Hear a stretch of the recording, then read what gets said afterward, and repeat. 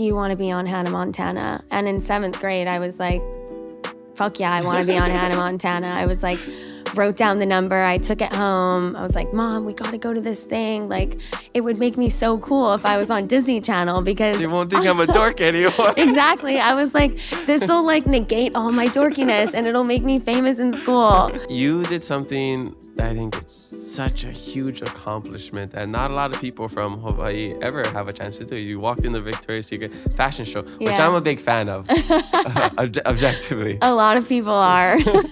But I think like growing up, me and my sister were like 2 out of maybe like 5 in total Haole people that grew up there. And it was hard. Like I definitely got teased and stuff, but it also like made me who I am. And I understand like, I'm gonna let this waterworks pass real quick. And I'm like sucking them back into my eyes. Sucking them back into my eyes. Belina mai kako, welcome to Keep It Aloha, a podcast that keeps it aloha by freezing our butts off whenever it drops below 75 degrees here in Hawaii. I'm your host Kamaka, and you guys can't tell, but this AC in here is way below 75, so this butt that I'm sitting on is definitely freezing. But I will push through because we have an awesome guest today, and I'm so excited for you all to meet her. But before we introduce her, I want to ask you to check out keepitaloha.com to buy some KIA merch. We just released this new shirt with local artist Chris Miyashiro. It's so sick. I know supporting us with money is not always possible though, but if you still love this podcast, please consider leaving us a review on Spotify or Apple Podcasts. I read every single review, and to prove it, I want to share this review from Hinans. They say, "Mahalo nui for using this platform to educate and inspire me. I truly enjoy getting my Keep It Aloha fix every week. Sometimes every day. Anytime I have free time, I go on YouTube to check out a current or past episode. I play it in the car while I do dishes, and even on my TV while I work from home. Keep doing what you're doing and always keep it aloha. Mahalo." Well, mahalo Hinans for this awesome review. Okay, let's introduce our guest. Some coaches are doing more than taking on opposing teams. They're also taking on cancer, and you can help them. Texaco in Hawaii and Coca-Cola Hawaii are teaming up to raise funds for Coaches vs. Cancer, benefiting the Hope Lodge, which provides free accommodation and support for cancer patients and caregivers in Honolulu. Buy any 28-ounce Powerade, 20 or 32-ounce vitamin water, or 700 milliliter smart water, and Texaco in Hawaii and Coca-Cola Hawaii will donate $1 from each purchase to Hope Lodge in Hawaii, up to $10,000 combined. Or make a cash donation of your choice at the pump or inside at the register. Join the team supporting Coaches vs. Cancer at Texaco. Our guest today is a professional model from the island of Oʻahu. She has done campaigns for Gucci, Ralph Lauren, D&G, Trussardi, and DKNY.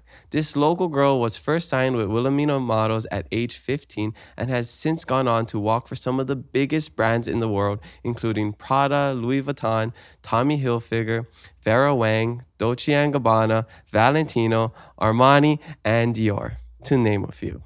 In 2016, she walked in the world-famous Victoria's Secret fashion show. Outside of modeling, she's an ocean enthusiast and is currently in school studying dietetics. I am super excited to talk stories with her today.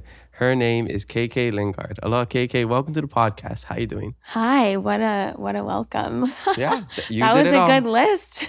That's your list. You did your research. Yeah. I was like, oh, I forgot I did half of those things. It's funny because when I introduce the guest, that's usually their reactions. Yeah. Like they forget they've done all of these things. Yeah. But it's kind of cool to look back and hear it all, right? Totally. It's a great reminder. And then you can stay humble because I get to brag for you.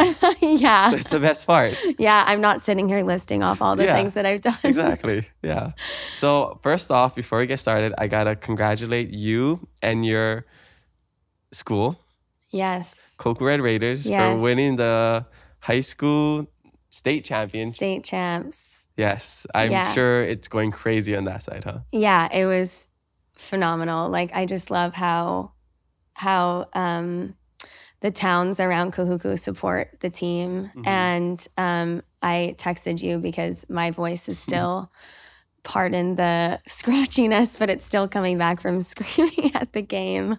Nice. It was a crazy game. It was such a good game. Yeah. Like both teams down to the played end. so well. Yeah. It was a lot of fun, but I was so grateful to be home for that. Like, coming home from a crazy big city like New York and being able to just like scream with like people that I grew up with and went to school with over something that we have in common is just it's amazing. Yeah. Yeah. And when I first met you a couple months ago at the Goodwill fashion show with one of our past guests, Ali Chu. Yeah, who I live with in New York now. Oh, no way. Yeah. That's why you guys are always together. I knew you guys are friends, but I didn't know that. Yeah, no, we're like conjoined at the hip that's at so this cool. point. Yeah. And then Ali was introducing me to you and she's like, you got to get her on the podcast. And we were talking stories and I was just so blown away by your stories. You're like, yeah, I didn't go to private school. I didn't go to this. I'm from Koku. And, you know, my ignorant self was like, no way. I know. It's because I think a lot of the time it's because of what I look like, which is fine. But yeah, I don't really look like I'm like born and raised in Ka'ava and went to Koku and like, you know, all of that. But I stereotypes. Yeah, which is fine. But yeah, I love that all of that is my life. Yeah. Super and grateful. I'm excited for people to get to know your story. And how we like to start is from the beginning. Where are you from? Where you grad, which we know. And what was it like growing up? Okay. I was born and raised in Ka'ava. And I actually didn't graduate from Kahuku. I went there and I had to leave high school, unfortunately, in like 10th grade because I started modeling really young, which was a bummer because Kahuku graduations are like the best. But I went to all of them. But gosh, what was it like growing up there? I think a lot of people ask me what it was like growing up in Hawaii, like traveling around the world.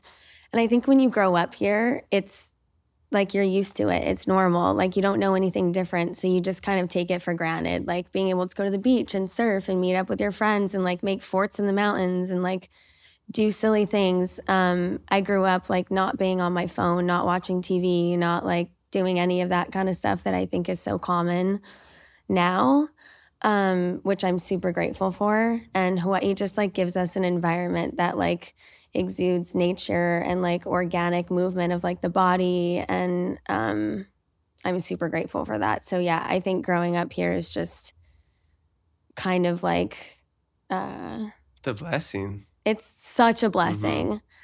And I always get like emotional talking about it because I'm so grateful. But I don't want to cry. I hate when this happens. I swear to God, every time. It's all right. Let it all out. This is a safe space.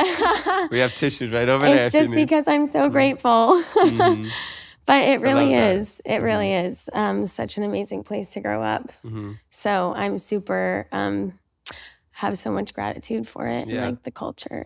Yeah, I didn't make that connection that because you started modeling at 15 and then you moved away for modeling. So yeah, so you didn't graduate from Koku. Yeah. Which is fine. We'll still claim it. It's right. Yeah, I still claim it because I think I would have if I got to stay here.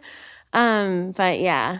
Yeah, they say Red Raiders for life, right? Yeah, and I never went to any other high school, so I'm like, so that's it was where the last high school you went to. it's the last high school I went to, so I'll claim it. Yeah, well, I went Hawaiian immersion school my whole life, and then I moved my senior year to Kaiser, but I still claim my Hawaiian immersion school. Okay, yeah. And I did go to another high school, you know? Yeah. So, yeah, still, I'm a cougar, but also a Navajo student. Yeah, Nice. So I totally get it. Yeah. So what was your life like before modeling? Because you kind of, your trajectory of life just skyrocketed from 15 on, right? Yeah, it was super crazy. I never really thought about modeling or fashion. I wasn't super interested in it. I wanted to be a pilot, actually, for a really long time. And I was such a dork in school. I loved school.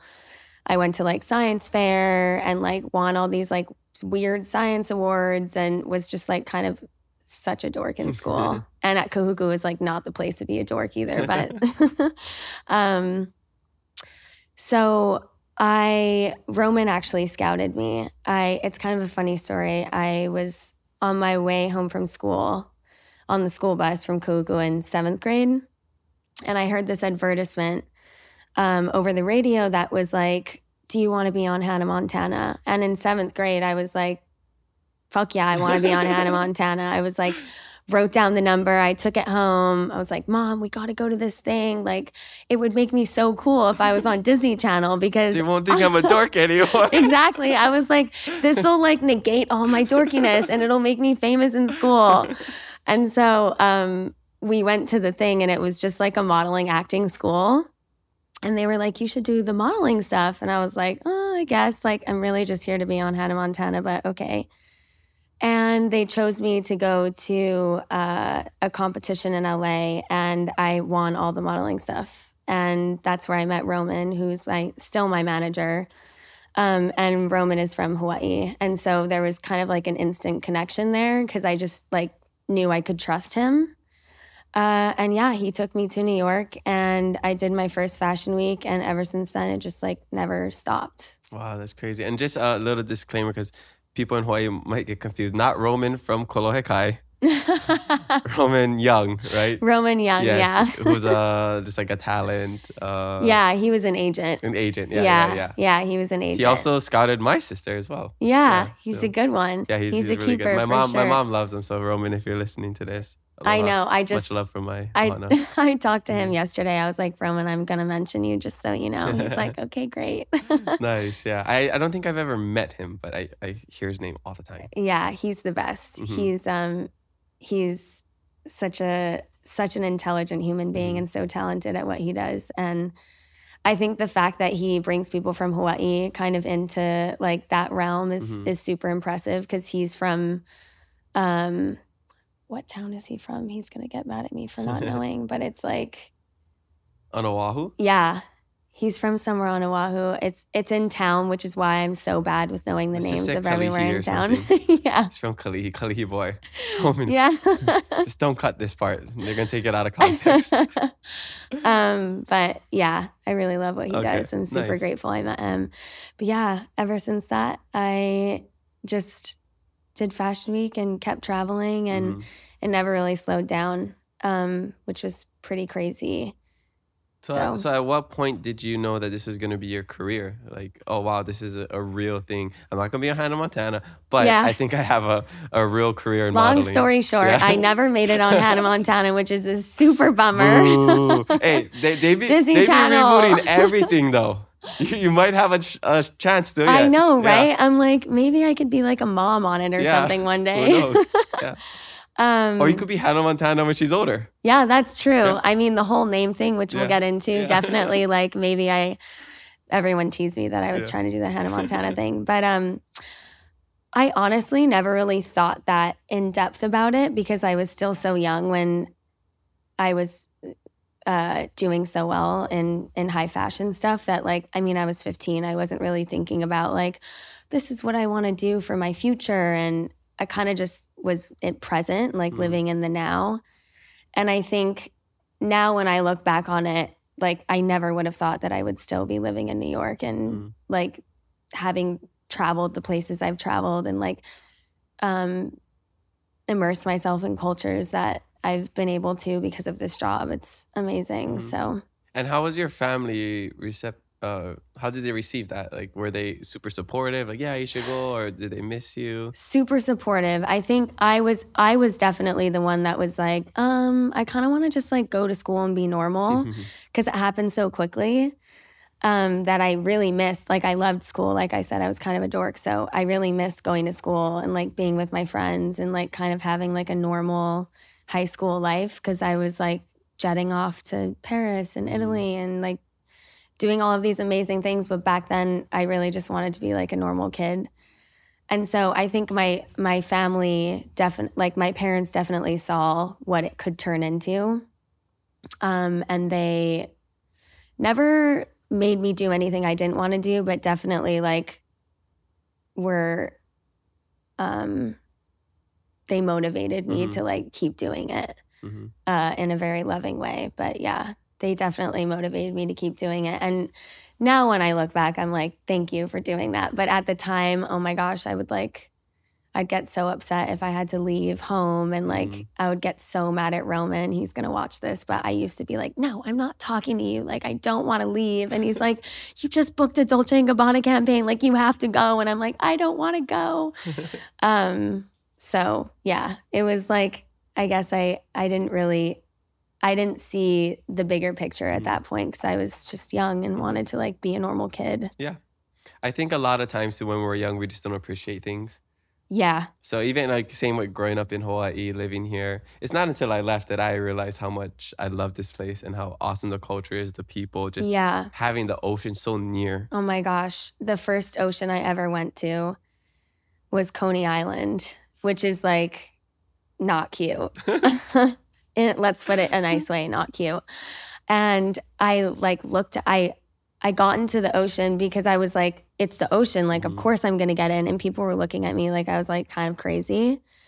And I remember like a dirty diaper or something like hit me on the leg. And I looked at my mom and I literally just started crying. And I was like, what is this? Like because you see like photos and videos of like different places growing up here, but you never really experience them and like the reality of it.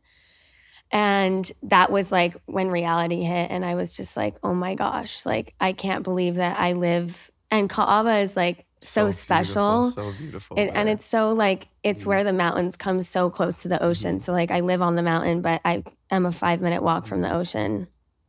And I never appreciated that until that point where I was just like, oh my gosh.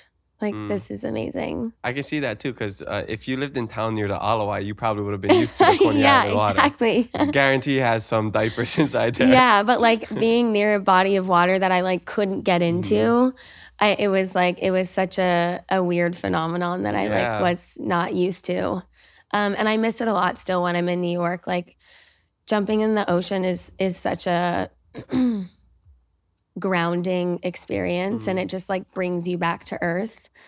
And I think it's such an important thing to like integrate into your life, especially for me when I'm like in all of these like crazy cities and around these like exuberant cultures and people and like so much money and like all of this stuff. And sorry, my voice is like, no, it's so bad. No, we got 2 more hours, so pace yourself.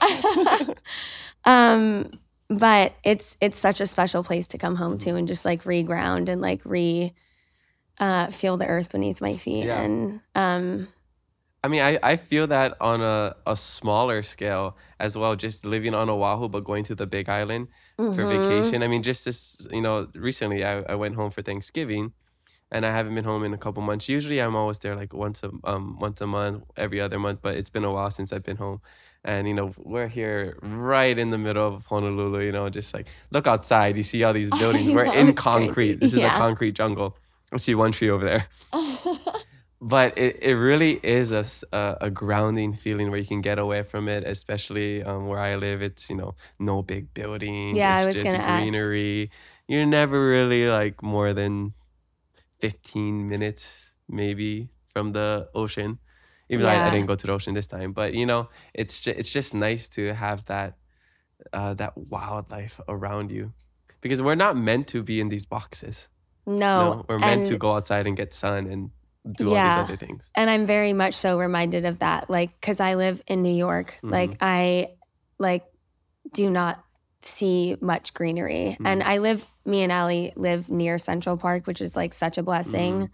Because it's kind of like cool and hip to live downtown and people always like kind of joke because I live uptown, but it's just because it's close to the park. Like I go to the park every single day and I just need like some kind of nature because it just gets so like exhausting. And I danced hula at Kualoa Ranch for 12 years now.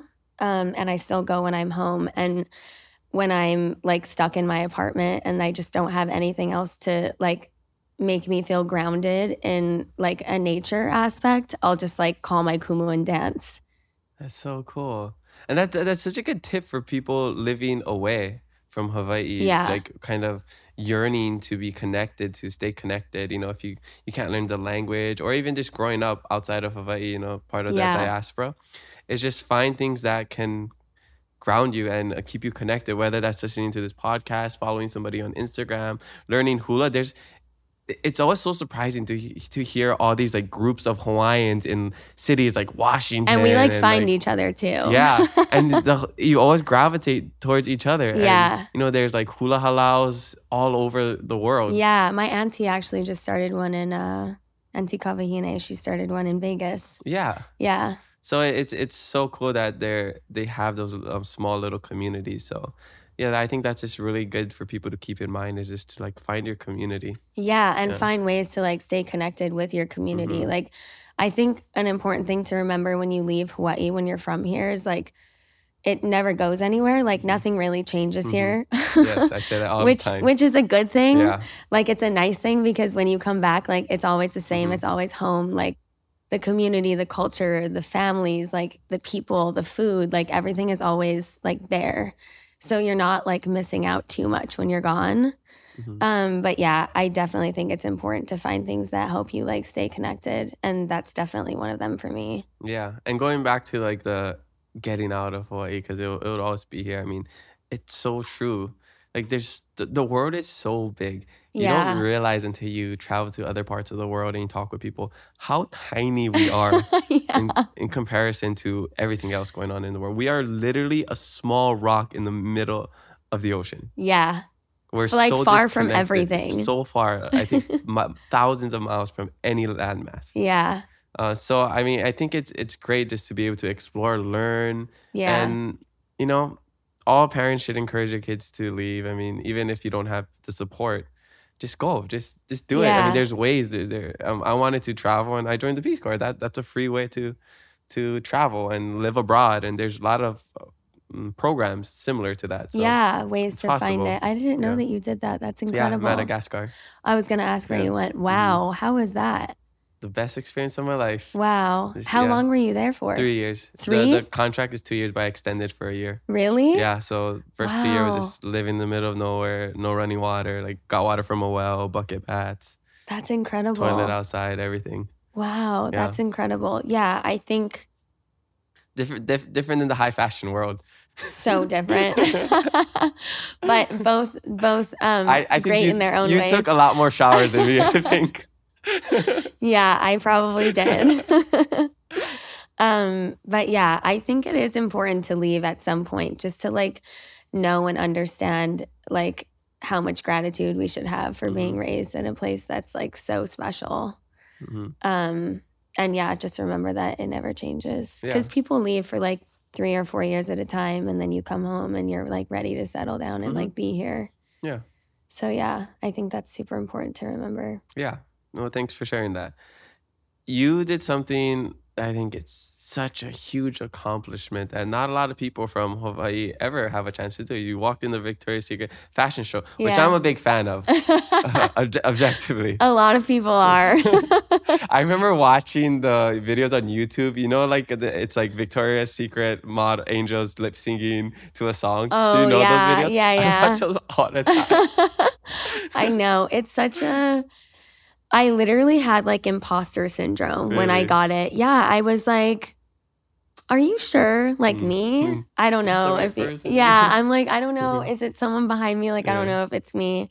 It was like such an incredible experience. I worked so hard for it. And I think every girl that does that show, like, I mean, people are going to see you like in not too much clothing. So you really want to like, present your best self, and it's a lot of pressure, but it's also like such an amazing feeling when you accomplish something like that. So yeah, it was an incredible experience. What was your biggest takeaway from that?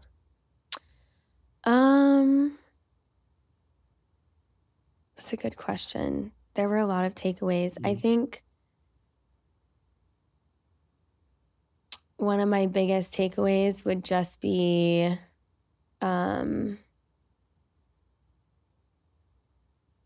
I think like how important staying humble is.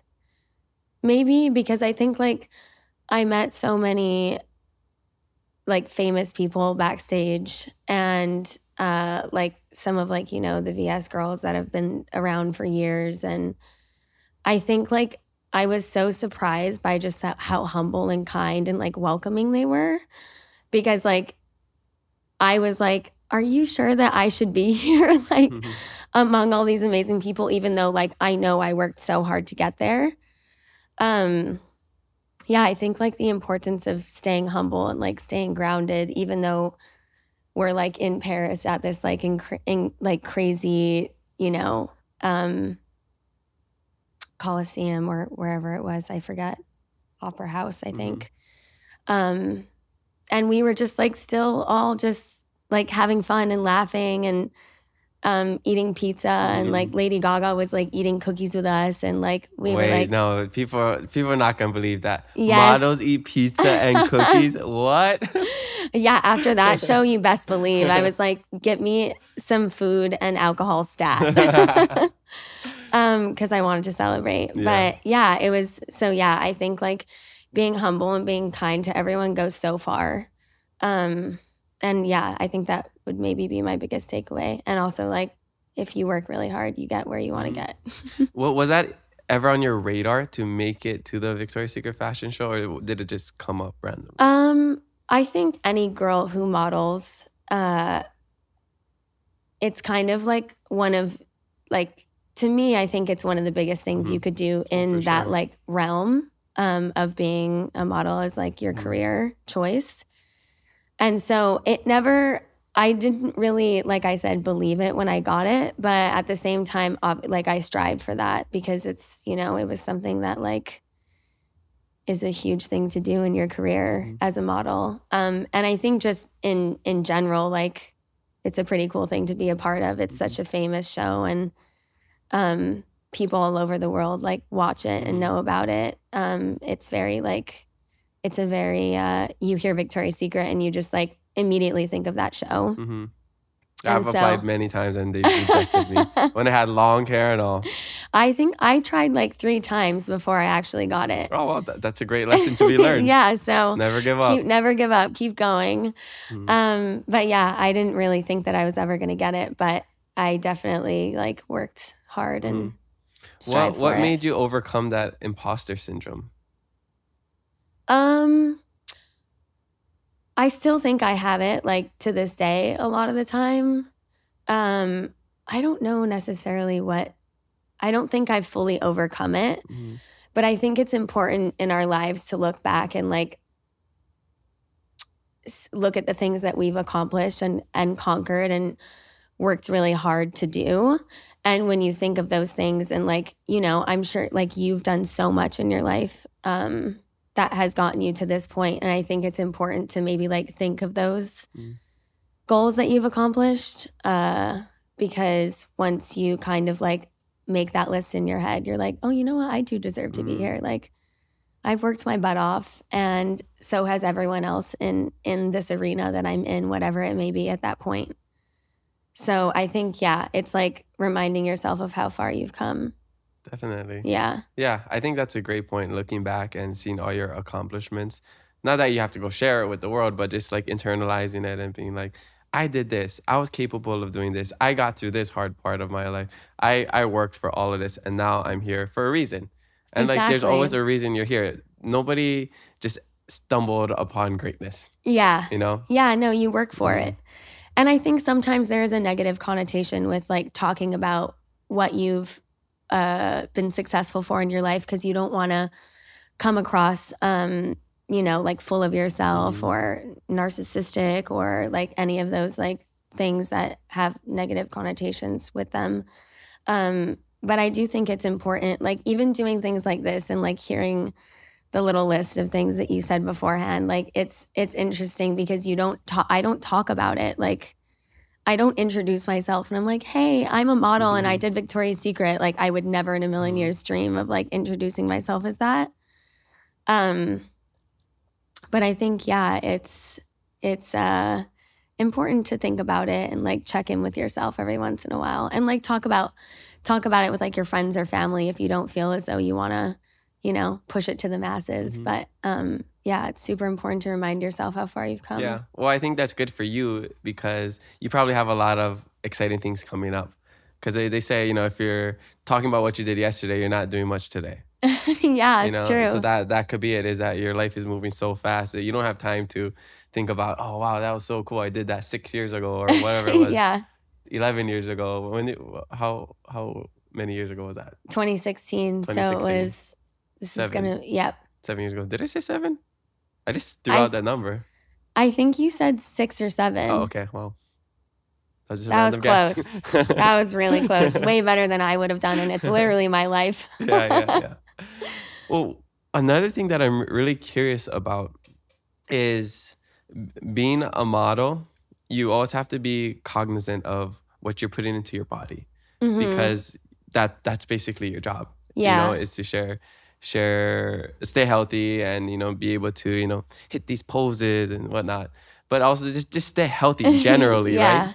So, and I know you're studying dietetics, which I still feel like I'm saying it wrong every time I say it. No, you're doing a great job. Dietetics. Everybody try to say that word, dietetics. It sounds dietetics. Wrong. It sounds wrong.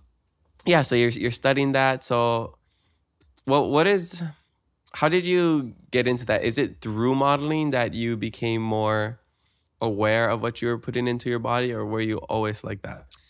No, I think growing up I was so unaware. I think because I just was like so tall and like awkwardly skinny and like gangly.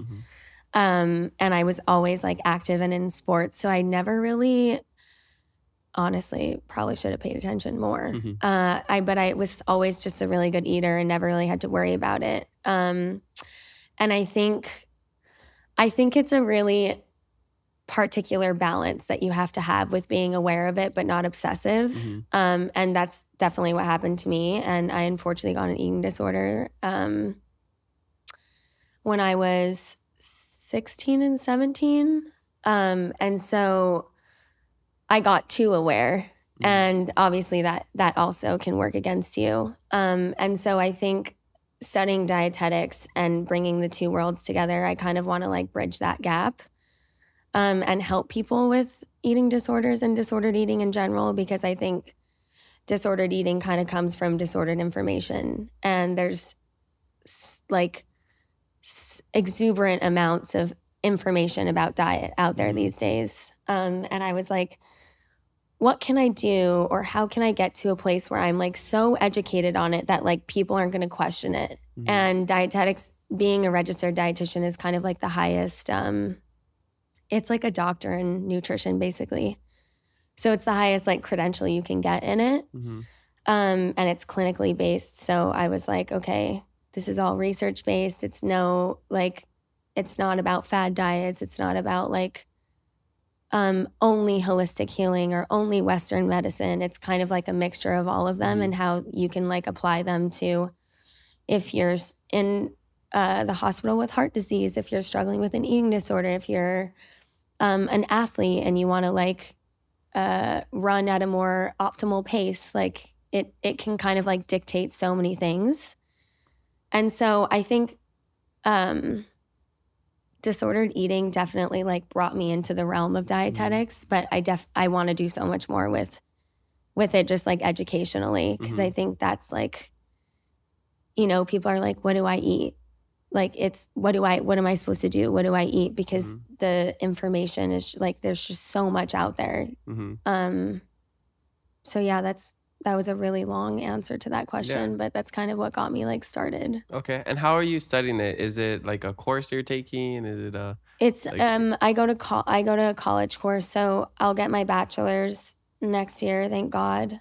I studied nutrition at UH actually, and I was a semester away from graduating, and then I was like, I can't just get my degree in nutrition. I need it in dietetics, because I wanted to like get the highest thing that I could, certification that I could. And so I get my bachelor's degree, my undergrad, and then I do my master's, and then you pair with a hospital and you do like hours, like residency kind of for a year. And then I take my board exam, and then I'm done. So in total, I have 3 more years left. Okay, nice. Getting there. So we're almost there. Yeah.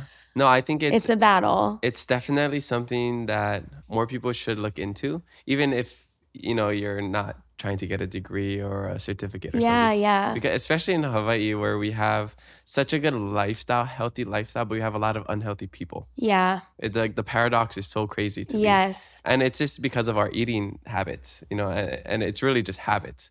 Is, Yeah. you know, the plate lunch, you know, even as great as it is and how I as love ono a plate as lunch. it is, Yeah. But maybe not every single day. Exactly. Yeah. And it all comes down to everything in moderation, whether 100%. that's alcohol or, you know, plate lunches, chicken katsu, whatever. So, you know, ever since I turned the T's, now I'm thinking of dietetics. Dietetics. When I turned 30, when I turned 30, I really wanted to focus on my health. And I've always been a healthy person. I don't drink, I don't smoke. I've played sports all my life. I'm very active. But I really wanted to, you know, be in the best shape of my life as I get older. You know, I don't want to wait till I something bad happens and then like, okay, now I'll change my life. Yeah, like a wake up call. Yeah, because that happens a lot. So much. You know, you find out you have like onset diabetes or something like that, or your cholesterol's high or something, and then you start making the moves where there's so many things that we can do to be proactive and avoid all of that. 100%. So I mean, I'm all about that. Like I got into fasting a couple of years ago, and I think the biggest perspective shift is not looking at it as a diet, but more of a lifestyle. And it's going to work for some people and it's going to not work for other people. But it just depends if that fits your lifestyle. Yeah, for sure. I think I like that you touched on Hawaii because it's definitely something that I want to bring back here. Mm-hmm. I really would love to in the future, like create a nonprofit and just like have a platform that people can kind of go to like get information that is it's not overproduced, it's simple, and it's just like this is what you eat in order to be a certain way. And of course, like precision nutrition is definitely everybody's different, so everybody has different needs. But I do think it's very needed here. I'd love to work with like the DOE and like help restructure school lunches. And there's like a long list of things that I want to bring home and kind of help enlighten people on how to nourish your body in a way that's going to keep it going for longer. Yeah, I think the hardest thing with just like all these things in life that we know we should be doing, we know the answer, but we just don't do it. And I think it just comes down to like discipline. Yeah. I think that's the hardest part is like, we're always looking for motivation, but man, motivation is nothing without discipline, you know? So what would you say is like the biggest advice for people to just be disciplined and start their journey into health? I honestly have I have mixed feelings on discipline just because I was super disciplined, like to a point of like having a disease. Everything in moderation. Yeah, I can laugh about it now, haha, but it was like super gnarly. Yeah. But I think it's really finding the balance in being aware. I wouldn't necessarily say that you need to be extremely disciplined about it or obsessive over it. But being aware and not putting too much pressure on it. I think the moment that you start a diet and you start saying no to things, you want them more. And it's just like psychologically, that's kind of how we think. Like as soon as something gets taken away, or like I'm like, I can't have any cookies this week. Like all I want is a cookie. Yeah. And so I think it's saying no to less and saying yes to more, if that makes sense. Saying no. Nice. So don't try to cut everything like that you love out of your diet. Yeah. But start adding new things in that, you know, are better for you and that you want to incorporate into your life. So I guess that's my biggest thing that I tell people is to just not say no and cut it cold turkey, because it's just going to work against you. And I don't think there's ever been much longevity to that. But I think being aware of what you're putting into your body and kind of like respecting your body. Like if your body is, you know, the only thing that you have that keeps you going, you want to respect it. You want to nourish it. You want to take care of it in the best way that you can. And if you need outside motivation, like if you have kids, if you have family, like be healthy for them. I mean, you should be healthy for you. But, you know, if you need something more, then that could suffice as motivation. But yeah, that's my answer. I don't know if that was, did I like run around that or was that? No, okay. I think that's good is, if you need external motivation, I think that's it definitely helps, you know? Yeah. Especially for parents who, you know, don't have the best lifestyle or diet and, you know, they want to be around longer for their kids. Yeah. You know, or that's their a grandchildren. huge, or their grandchildren, be able to run around, you know? Yeah. I think it's so important. And I think the more you push yourself to do it, the external validation will become internal validation because you're kind of proving to yourself that you are capable and that you can do it because we really are so much more capable than like what we, you know, give ourselves credit for a lot of the time. It's so mental. Yeah, like, definitely. I think it's like running. Like we think, you know, we're super tired at 3 miles and like it's over. But like technically your body could run a lot more than that. It probably only performed at like 30 or 40%. Yeah, exactly. Yeah. It's such a mental battle. And I think diet and food and how we nourish ourselves is so mental as well. Like food in general is such a, there are emotions tied to it. Like I think there's a reason why, you know, food is such a huge part of people's culture. It's how we like share time with our loved ones. It's like it brings people together. It is such an important aspect of your life that I don't think should be tainted with like, no, you can't do this or like, you know what I mean? I think that there needs to be balance around it. And yeah, I mean, Hawaiians never ate kalua pig and laula every single day. You know? Exactly. Like, it was celebratory. Good, exactly. Yeah. For special occasions. Yeah. They had a great diet, one of the best diets in the entire world. The native Hawaiian diet is so good. I read this book called The Waianae Diet. I don't know if you ever heard of it. Oh, no, I haven't. Super interesting. I've mentioned it on the podcast before. Okay. But it's just like, it's a study where they brought a bunch of people, put them on a strictly Hawaiian diet of just, you know, fresh things, fish, even seaweed, stuff like that.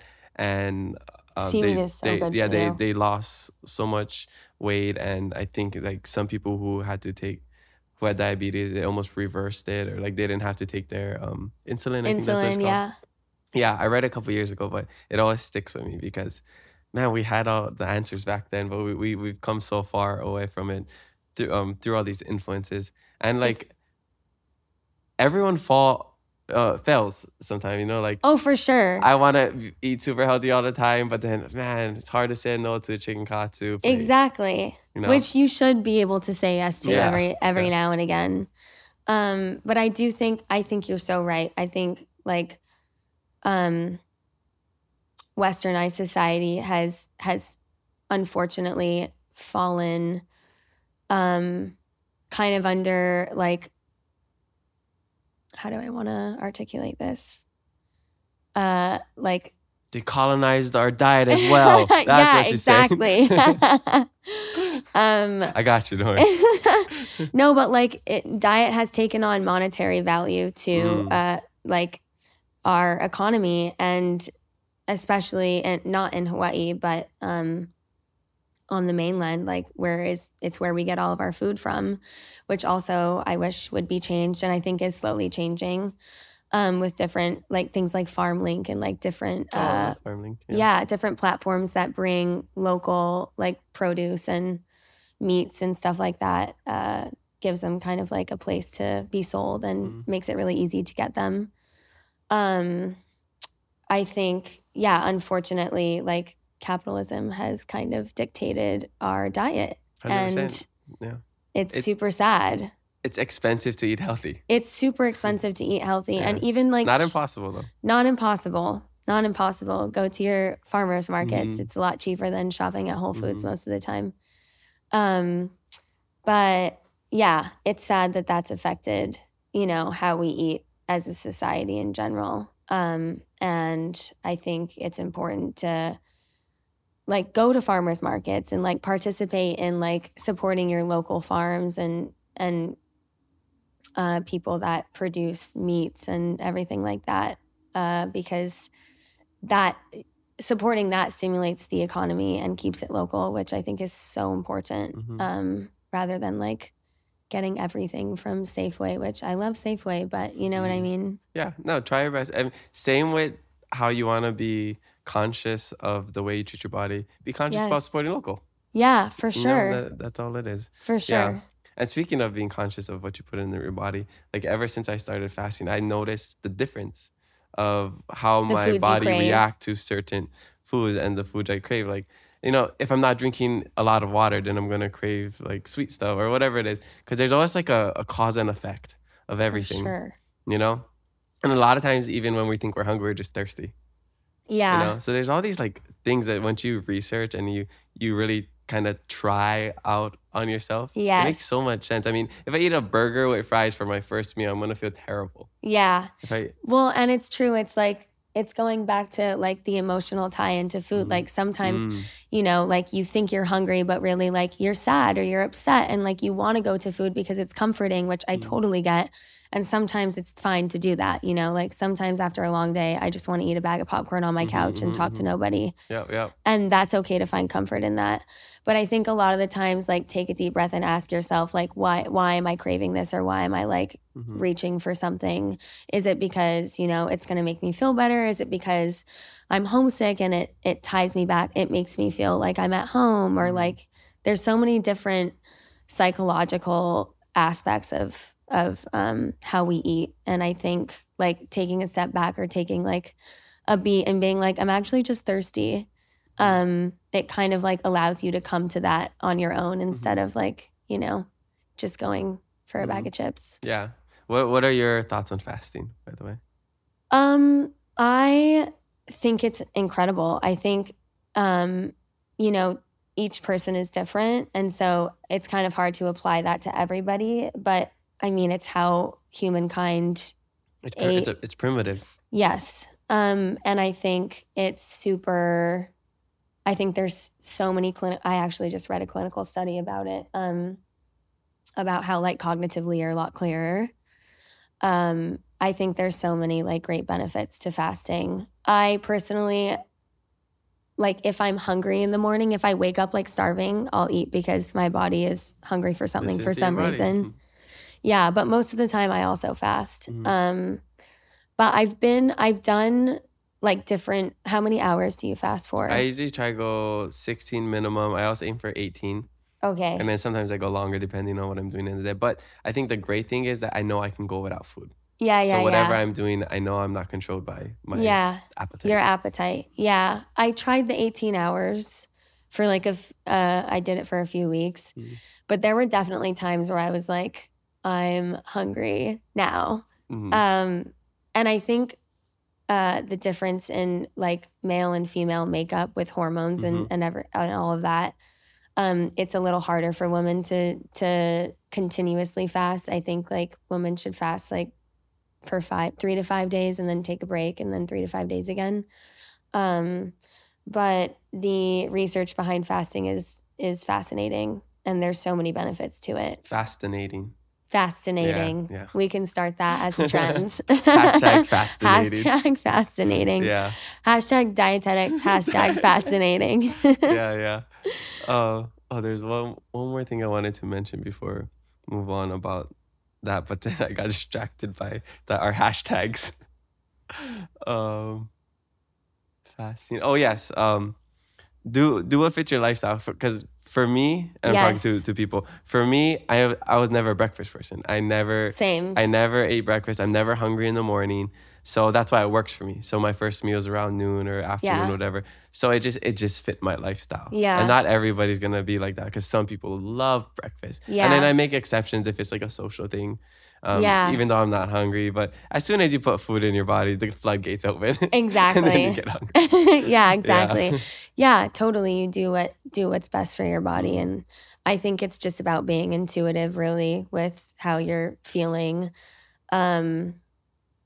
at that time, whether it's hunger, whether it's emotion, and kind of like ask yourself where it's coming from, and then do whatever the root of it is. I think if you're on the journey of being your best self, it starts with what you put into your body. Yeah, for sure. You know? And like that's where I'm at in my life, whether that's exercise, just conversations with people, business, but it all starts with your body. For sure, you know? And feeling good in your body. Feeling good, exactly. Yeah. Because it's all gonna trickle down into everything in your life: how you treat your partner, how you treat your family and friends, how you perform at work. It's all connected. I totally agree. Yeah. I totally agree. It all starts with that, and I think it's good to remember, and it's good to check in with yourself, because there's so many different like things that distract us nowadays. Like you can pick up your phone and be distracted for 2 hours, like very easily, which unfortunately happens a lot. But I think that that's such an important thing to remember. And I think it's a huge part of nourishing your body with food. So last thing before we take a shishi break, because I'm going to have to relieve my body soon with the shaka tea. Have you ever gotten into the sauna and ice bath, the contrast therapy? Yeah. I've been doing that a lot. I'm obsessed with contrast therapy. I love it. Okay, cool. I love it. It makes me feel so good, especially in New York. I was so homesick recently, and I was like, I just need my body to feel good. I need to get a good sleep. I need to like realign everything. And I did a contrast therapy, and I was like, oh my God, I feel like a new person. Like this is so great. And when I was training for VS, actually, I did a lot of it. Just because I was like working out so hard. That recovery is such an important aspect in taking care of yourself. It's like pushing yourself, but also like finding those times where you rest. And I think recovery is such a huge part of that. So yeah, I love contrast therapy. Yeah. All the little biohacks to like extend your life, the longevity of it all. It's like we're in the age of all of that, I feel like. Yeah. And we're in an age where like I think we have so many tools that can support the research behind it. So we actually know that it's clinically proven to do this or to not do this, or so it's easier to confirm like hypothesis or theories of how things affect your body. Which is so cool. I know. I love it. I nerd out on stuff like this. Yeah. It's really interesting. I think, do you ice bath? Ice bath almost every single morning. I just came from it right now. Really? I do F45, then I go to the ice bath sauna. I do 3 rounds. I didn't know that they had. It's the one in Aloha. So if anybody's interested, use code Kamaka20. I want to go.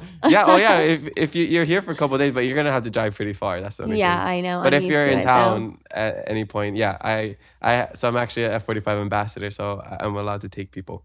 Oh, so if you do want to do a session, or if you just want to work out, if anybody wants to go check out F45 Aloha, they're so awesome. Yeah, okay, I'm excited. Yeah, so they have the sauna, and then they have the ice bath, and you just do a couple rounds, or you can just do 1 round, whatever. Yeah. Depends if I'm busy or not. Is it a normal or infrared sauna? It's a normal, and it gets to like 230. It's so hot.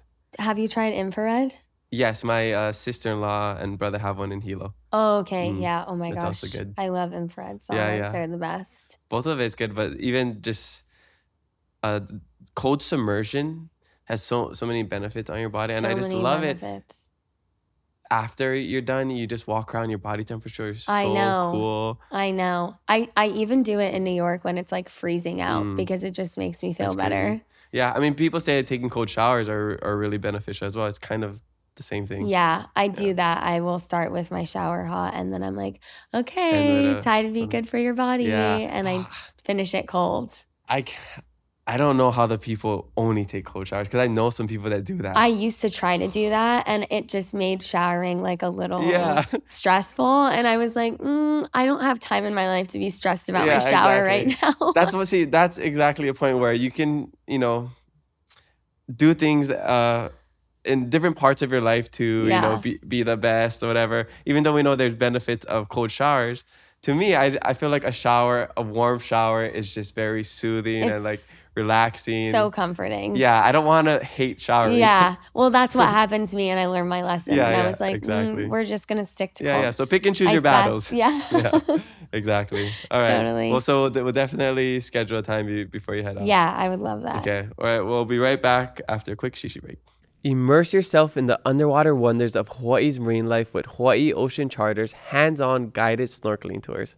Whether it's your first time falling in love with Waikiki or you're rediscovering its beauty just like me, there is no better way to see it than from the ocean. Personally, it was one of the best things I have done this year. I got to snorkel with some turtles and fishes, and I was able to catch the coolest sunset over the water. Conveniently located in Kaka'ako with online booking and live availability, finding the perfect day on the water couldn't be easier with them. Ride in style on their unique and well cared for power catamaran that offers all the amenities you need. Locally owned and operated, their friendly crew lives for sharing their love for the ocean with others. Sunset cruises, guided snorkeling tours, whale and dolphin watching, coastal sightseeing, and fireworks shows are among the tours their guests love the most. Use code KIA50 to get $50 off of your next charter. All right, we're back from a quick shishi break. Mahalo to our drink sponsor, Shaka Tea, for always providing the best quality shishi. How you enjoying it? First time trying it, yeah? Yeah, it's so good. I love it. And I also like the ingredients. Yeah, as a dietetic, yeah. Yeah, as a dietitian. I knew I just wanted to say that word. Dietitian. Yeah, no, it's really yummy. I love this one. Yeah, we'll give you some to take it's home. It's helping with my voice that's been lost. Your super cool voice. Can we all just agree that when you lose your voice and it sounds raspy, it sounds super cool? Like, I do think it sounds cool. Yeah. Like, I think it makes me sound way cooler. Yeah. I just like... Honestly, I didn't think you were that cool until I heard you talk. The raspy voice, yeah. Well, if anyone sees me and I don't have this voice... just know that she's cool. Just know that I'm trying to be way cooler than I am. Imposter syndrome. Imposter syndrome. Right back to it. See how we it's full circle. Full circle. Yeah. All right, so we'll get into the social media fan questions presented by Texco in Hawaii. All right. First question comes from ev.lun. They ask skincare routine. Bunch of question marks. I get that one a lot, and I'm not gonna lie, I've been blessed with good genetics. But I think the thing to stick to is don't fix what's not broken. Don't try to fix what's not broken. There we go. Use simple stuff on your skin. I think the more complicated you get and you have like a 12-step program, it's not gonna be as beneficial. And drink a lot of water. I think that's my biggest suggestion would be just stay hydrated because you'll glow from the inside out, honey. That's how we do it. Yeah, I love it. And for the guys, my tip, 6-in-1 shampoo. All everything in one: body wash, face wash, shampoo, basic. Conditioner, everything simple. Bar soap, face wash, perfect. Yeah. I'm telling you though, it's the more basic the better. I think the more complicated you try to make it, the more it's just you're adding more to something that doesn't need it. Yeah. That's one thing that I kind of got into a little bit is skincare. You have really good skin. Well, it's just because of the technology that I have. It works in person as well. No, because I use... So when I used to live with my ex-girlfriend, she was all into skincare. So I have all like the really good stuff, the nature stuff. And I do the toner. Oh, really? Stuff. Yeah. And you do more than I do. Yep. Yeah, wow. That's impressive. Skincare king. So I'm trying to get into that. The one thing that I still can't figure out is my forehead gets shiny after just throughout the day. I think it's really oily. So I don't know if it's not drinking enough water. One thing I heard is that I'm not moisturizing, so it's like dry, so it creates moisture or something. Yeah. So I don't know. I'm trying to figure that out. I think the last thing you said about moisturizer, I definitely think that could be it. Okay. Do you moisturize twice a day? Only at night. Oh, yeah. Do it in the morning, too. Yeah, I'll try. We'll see. But I mean, we'll make that a full circle thing. Yeah. Well, I'll let you guys know how that goes. If the moisturizing in the morning and at night. Yeah. Okay, I'll try that out. Okay, next question comes from Nahaku_N_Haukea. This person wants to know, what is your favorite childhood memories? Well, I already told you I'm a crier, so buckle up. Oh, wait, hold on. Get the tissues out. Hold it right here. What's my favorite childhood memory? That's a really good question. I don't think there's necessarily one in particular. But I think just like in general in Ka'ava, I grew up in it's like a little neighborhood, and it's not one memory, but it's something that we did all the time. Every Halloween, Ka'ava has no street lights, so it's dark, and we would like crush it on Halloween in Ka'ava. And I grew up with my little sister, my friend Emma, my friend Mai, and we were like the crew, and we did everything together. And I think I'm running around with this question because there's just so many memories popping up in my head right now. But I think just like on Halloween, we would all get together and trick or treat and come home and like set up our candy shops, because we would trade candies, because some of us liked some candies and others didn't like others, and we would try to trade like 5 Tootsie Rolls for like 1 Snickers. Nice. And that's how capitalism begins. Exactly. We got taught at a young age. But this was training at least. But that's like a core memory that happened every year that I love looking back on. But I think just in general, like coming home from school and like not even calling, I would literally just like run to down the road to my girlfriend's house and be like, hi, let's hang out, let's play. Super grateful for that. The good old days. Yeah. Right? Yeah. My phone got stolen. This not a funny story, but kind of. My purse got stolen in New York recently, and my phone was in it, and I didn't know any of my friends' phone numbers in New York because we don't memorize them anymore. Literally the only phone numbers I knew were like my childhood friends in Ka'ava that still start with 237. Like, and it was like such a funny reminder of like how times have changed. But yeah, that was a good reminder. But yeah, I still know all of their phone numbers. That's so funny. The only numbers I know are the ones that I home also have phones too. Yeah, the home phone numbers, and then my parents, and then I think my brother's, my neighbor's phone number, and then I think my best friend's mom's phone number. Yeah. It just sticks with you. It just sticks with you forever. I could like tell them all out now. That's so funny. Yeah. That's a great answer. I think I was just thinking about that a couple of days ago, just like, whoa, what's my favorite childhood memory? But it's really just childhood. It's just in general. The greatest memory, because it was such a good time, and we're pretty much the same age. So I think being able to grow up without social media, half without social media and then half with, gave us such a good life, because we know how simple it is. We know the feelings that we can have without it, and how connected we can feel being disconnected from it all. For sure. And then, once we're just so involved with social media and all the technology that we have, it's tiring. It's a great tool, but still it's not, at least for me, it's not what I want my future to be. Oh no, me either. At least for like the long term.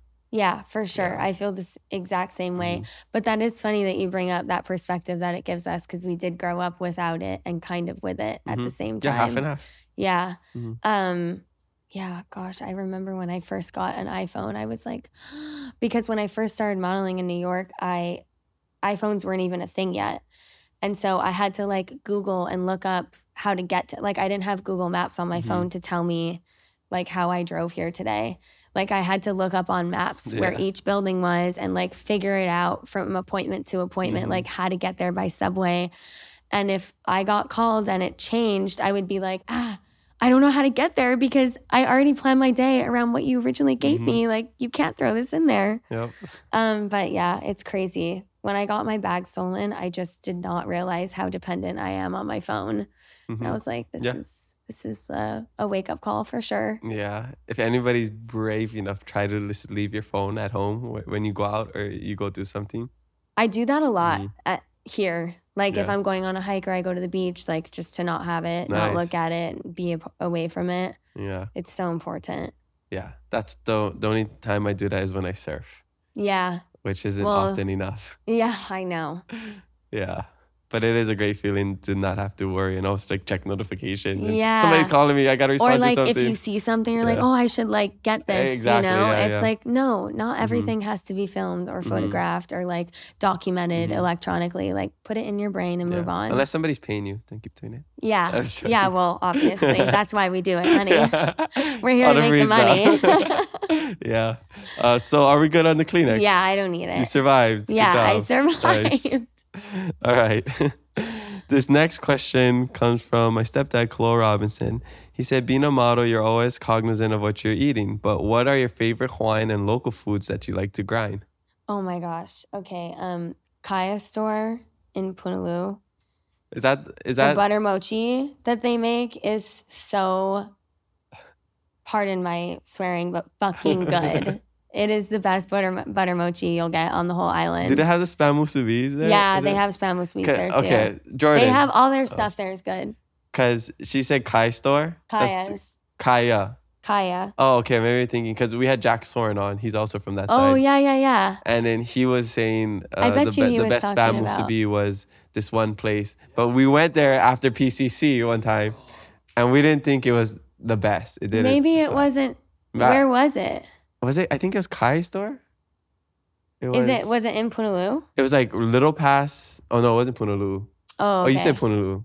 Yeah. Okay, yeah, I'm thinking of something else. Okay, never mind then. To scratch everything I said, continue.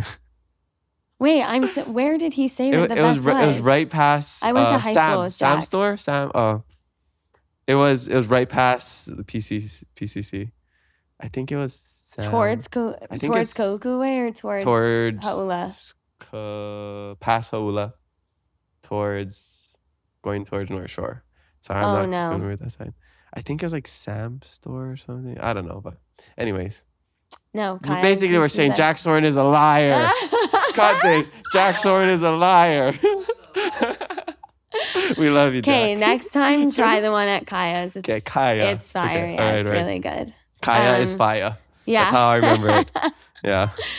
And what else? I think, honestly, I feel like the best Hawaiian food is like when you go to like a grad party or something. Like you can't just go, it's not the same when you go to like the Poi Factory and get a plate lunch or something. Like it's good and I love it and it'll suffice for the moment.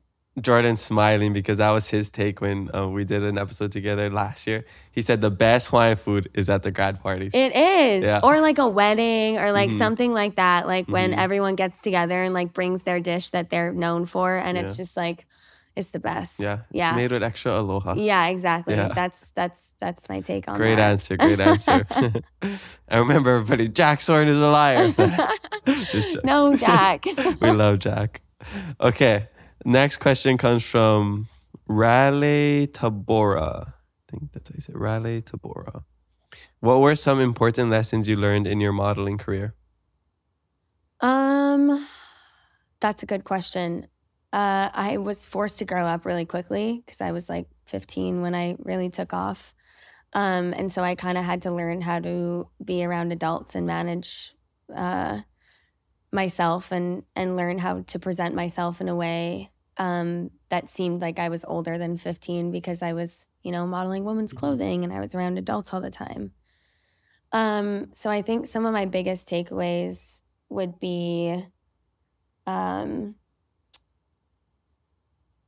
it taught me a lot about different cultures around the world and how, people communicated and how they ate and what they ate and like going to Paris or going to France and Italy and like Germany and the Bahamas and like even different tropical places. Like it was super interesting to see.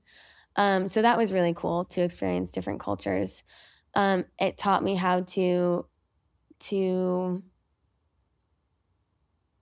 present myself, I guess, because I think it's important to you don't want to obsess over how you present yourself, but you obviously want to take pride in how you show up, and how you articulate yourself and how you dress or how you look.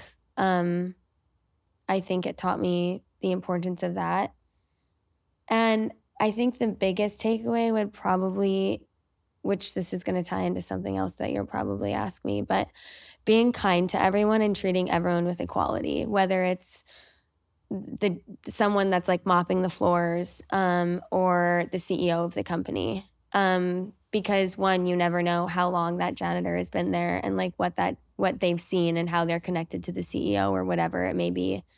But it's just important to treat everyone the same way, and not treat people differently because what they can give you. And I think the humility in that will take you a long way. And I think that's one of the biggest takeaways for sure. Beautiful. I love that. Yeah. Great takeaway. Okay. Next question comes from the Real Night Jayhawk. This person wants to know, where does your name Keke come from, or what does it mean? Okay, so this is a very common question. So my full name is Caitlin. But when I was little, my little sister couldn't say Caitlin, so she said Keke. And my family just started referring to me as Keke. And it's spelled Keke. And in the Hawaiian language, Keke means something sweet, like cake. And so they kind of that just became my family nickname. And then my agent heard my mom and dad refer to me as Keke, and they were like, that's your model name. And I was like, great. Go with it. Yeah, so I just kind of ran with it. And now it almost feels kind of funny introducing myself as Keke, because I'm a 29-year-old woman and I'm like, hi, I'm Keke. It sounds it feels like such a childish name. But I love it because it, reminds me of home. It's my little tie to home. And I'm living my Hannah Montana, Miley Cyrus life with the Caitlin Keke situation. Yeah. So right now, is this Caitlin or is this Keke? Caitlin, for sure. Okay. Yeah. So I have to redo our intro now. No. Caitlin. This is the professional. I'm supposed to be Keke here. Okay. You're just code switching, but through personalities, not just the ways of speaking. Yeah. All right. Well, that's cool. I didn't know that. Yeah. I know. I called you Kiki at first.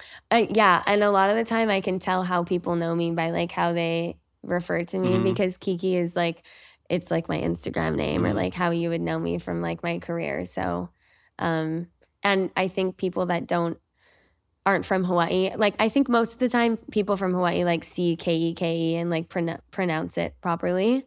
But Kiki a lot Palmer, of people don't. That's why. Yes, so people think it's Kiki. I'm but to me Kiki would be Kiki. But I don't know. Yeah, depends what language you're. Depends on exactly what culture or language you're coming from, or seeing it in that perspective. Yeah, which is a great life lesson, is that everybody's always coming from a different lens. Yes. Whether that's reading a word or just living life or perceiving something, we all come from different backgrounds, environments, everything. Yeah. So. And you can't be too hard on other people for not seeing it through the same lens you do. Yeah. Except she cussed me out so bad when I first called her Kiki. You guys do not want to hear what she said.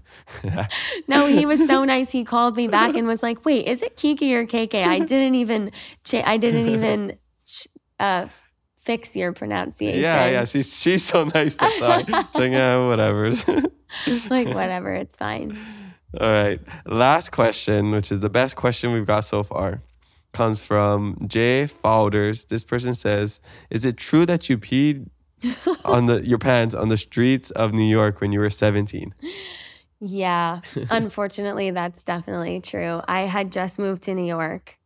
Yeah, I was 17. I just moved to New York. And the thing about New York is it's massive and there's so many buildings and there's not a lot of public restrooms. So when you're out walking around, you have to go into a restaurant, or now I know my places and where to go. But when I just moved there, I had no idea. And I remember I was on the phone with my mom and I was walking down the street and I was like, Mom, I really don't think I'm going to make it home. Like, this is an extreme situation. I might have to, I don't know what I'm going to do. And it's not like you're in Hawaii where you can like go in the bushes or like pop a squat somewhere. Like you're there. It was just cement everywhere. And I was like, I just moved there. I was so like overwhelmed by everything. And I was like, shit, I don't know what I'm going to do. And so I sat at a bus stop and like tried to like, I was like trying to calm myself down. I was like, it's okay. I had like 2 more blocks to walk. I was like, it's 2 blocks away. You'll be fine. The elevator ride, and then boom, you're golden. And so my mom's like slowly trying to motivate me to like walk 2 blocks. And I got up and started walking, and I just was like, I'm going to pee my pants. Like, I can't hold it anymore. Just let it go. And I just let it go. And I was like, well, this is it. And then I walked 2 blocks with wet pants. I was wearing jeans. Where were you like leaving like drip marks? Or did you have some pretty absorbent jeans? No, I think when I fully did pee my pants, I walked to the side and just like stood there. So shook it off. Yeah, I was like, I just need a moment. Like, I'm not going to do this while walking because I know it's going to happen. Yeah. And then as I was walking, like, yeah. Respect. The jeans were absorbent. And you know what? Sometimes you got to do what you got to do. You got to do what you got to do. I didn't have control over my bodily functions. And I was like, all right, this is happening. Yeah, don't worry about it. I will spare everyone the Peace Corps stories. See, I'm sure everyone has a story. Everybody has a story. Luckily, you're lying if you say you don't. Yeah, I don't have a story like traveling. Like I did that. Like a lot of volunteers, you know, they've had like the opposite end.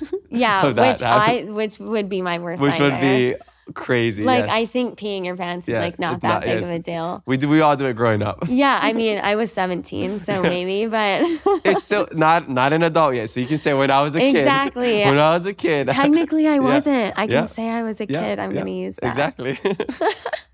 But yes, there are worse things though. But yeah, thank you for being open and sharing that. Yeah. Well, I'm an open book. Supermodels, they're just like us. All right, well, mahalo everyone for the social media fan questions. Make sure you leave some for our next guest, and maybe your question will make it on the podcast. Right now, we're going to get into a really fun game that my team at Hawaiiverse created. And you're going to be the first guinea pig that we tried on, all right? Okay, I'm honored. So let me bust it out. Hold on. And if you're just listening to this, if you have some time to go to the visual feed on YouTube or Spotify, it's called Mo Gabs right over here. It's a Mo Gabs by Hawaiiverse. Basically, if you've ever heard of Mad Gabs, basically you read the gibberish out loud and to decode the local phrase. So it's a play on Mad Gabs, but just like a local version. So on top of the case, it says Kon Hawk Off He. Kon Hawk Off He. So you just gotta keep reading it until you figure out it's Kona Coffee. Kon Hawk Coffee. So Kona Coffee. So I'm gonna bust some out. Okay. And we're gonna see if Did you guys Keke, make up the gibberish? Yeah, we made it up. Oh, snap. So one of our founders, his friend came up with the idea. I think it's they're Scott Nishimoto and David Aquino. So shout out to them.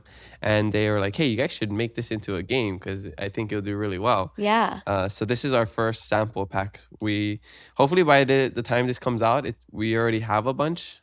So keep an eye out. Go to hawaiiverse.com. You can get one. Okay, I put some on the side to do it.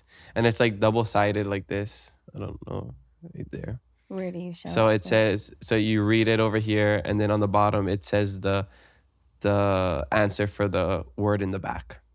Oh, okay. Yeah. And you usually play with a partner. Yeah. Yeah. So I'm gonna read it, and you have to try to guess what it is. Okay. Let's try this. Okay. Ready? All right. Leek King Muhi. Leek King Muhi. Lihimoi. That's an easy one. Yeah. Starting off easy, okay? Well, that makes me feel a little bit better. I was like, snap, I'm going to... Okay, what about this one? Lock, key, wheel, lift, how, why, he. Lock, key, wheel, lift, how, why, he. Something Hawaii. Here, you can try to read it too. Lock, key, will, lift, Hawaii.